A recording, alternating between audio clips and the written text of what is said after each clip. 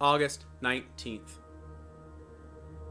The life I live in the body, I live by faith in the Son of God, who loved me and gave himself for me. Galatians 2:20. The spiritual life is above human nature, and therefore all the power of human nature cannot inspire it. Nature, we admit, can go far in imitating some of its characteristics, but nature cannot create the essential property or principle of this life. Nature can produce a semblance of faith, as in the case of Simon Magus, a semblance of repentance, as in the case of Judas, and a semblance of hearing the word with joy, as in the case of Herod. It can even appear to taste the heavenly gift and feel the powers of the world to come.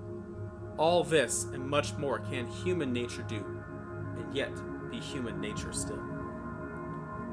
Here its power stops. There is something which it cannot do. It cannot counterfeit the indwelling of Christ in the sinner's soul. It cannot enable a man to say, "I live and Christ lives in me." This infinitely transcends its mightiest power. Spiritual life, then, springs not from human nature, and is therefore produced by no natural cause or means. It is from God. He it is who calls this new creation into being, who pencils its wonders, who enkindles its glories, and who breathes over it the breath of life.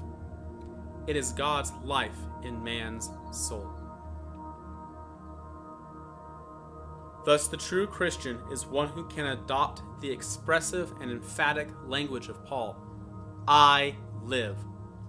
Amplifying the words, he can exclaim, I live as a quickened soul. I live as a regenerate soul. I live as a pardoned sinner. I live as a justified sinner. I live as an adopted child. I live as an heir of glory. I live and have never lived before. My whole existence until now has been but as a blank.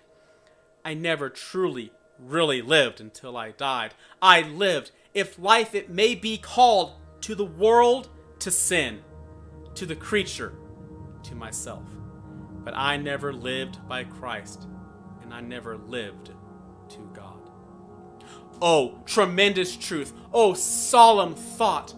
For a soul to pass away into eternity without having answered the great end of its creation, without having ever really lived.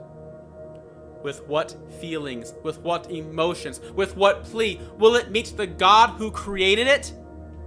I created you, that God will say, for myself and for my glory. I endowed you with gifts and ennobled you with faculties, and clothed you with powers second only to my own. I sent you into the world to expend those gifts, and to employ those faculties, and to exert those powers for my glory, and with a view to the enjoyment of me forever. But you buried those gifts. You abused those faculties. You wasted those powers, and you lived to yourself, and not unto me.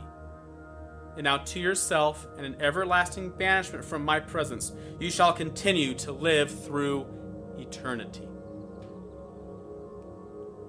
Come from the four winds, O breath of the living God, and breathe upon the dead, that they may live. Avert from the reader so dire a doom, so fearful a catastrophe, and permit none whose eye lights upon this solemn page any longer to live to themselves, but from this moment and forever, gracious Savior, may they live for you. Their solemn determination and their sublime motto this: for me to live is Christ.